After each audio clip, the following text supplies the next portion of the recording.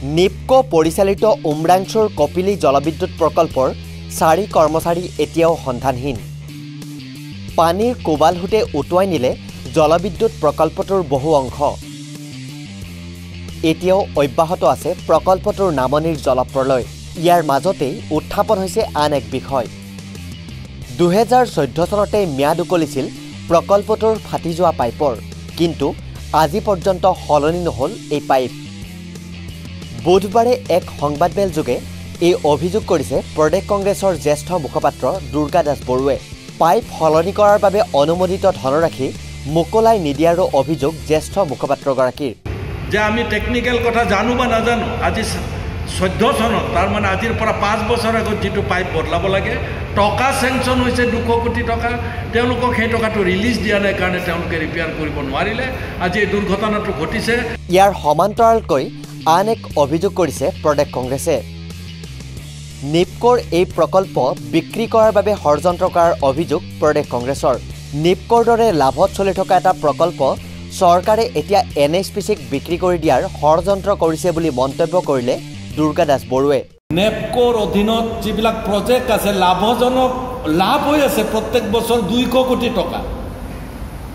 আপোনালোকে আচৰিত হ'ব, উত্তৰ পূৰ্বাঞ্চলৰ মানুহে এটা লাভজনক অনুষ্ঠান আন এটা লাভজনক অনুষ্ঠানক বিক্ৰী কৰিলেও বেলেগ কথা আছে। ইতিমধ্যে বহু লোকচান ভৰি চলি থকা NHPCয়ে ইতিমধ্যে ডেইলি 5 কোটি টকাকৈ লোকচান কৰি আছে, লোকচানত আছে সোৱণশিৰি প্ৰজেক্টত। সেই NHPCক ইতিমধ্যে নেপকোক হস্তান্তৰ কৰাৰ সিদ্ধান্ত কেন্দ্ৰীয় চৰকাৰে লৈছে। চৰকাৰৰ এনে হঠকাৰী সিদ্ধান্তৰ বিৰুদ্ধে নিপকোৰ অধ্যক্ষই মাত নমতাক লৈও প্ৰতিক্ৰিয়া ব্যক্ত কৰিছে প্ৰদেশ কংগ্ৰেছে। নিপকোৰ অধ্যক্ষগৰাকী RSSৰ আদৰ্শতহে চলে বুলিও মন্তব্য কৰিলে প্ৰদেশ কংগ্ৰেছৰ জ্যেষ্ঠ মুখপাত্ৰগৰাকীয়ে।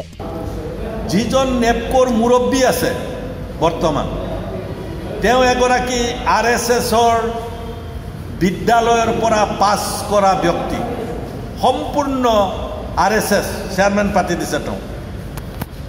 মিষ্টাৰ সিং বুলি এই চেয়াৰমেনগৰাকীয়ে